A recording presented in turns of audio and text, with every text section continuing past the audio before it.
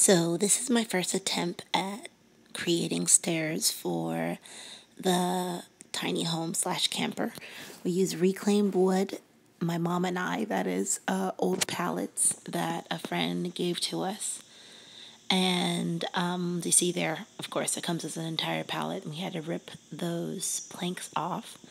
Then measure the length of step that you want. Very important stuff. Mark it with a pencil. You see the saw on the side. We cut it to size. The step frame we got from Home Depot, and it was like $7 for each side, so $14 basically for these stairs. Put a piece of block on the side to stabilize it a bit. That's my mom's fancy shoes. Like that?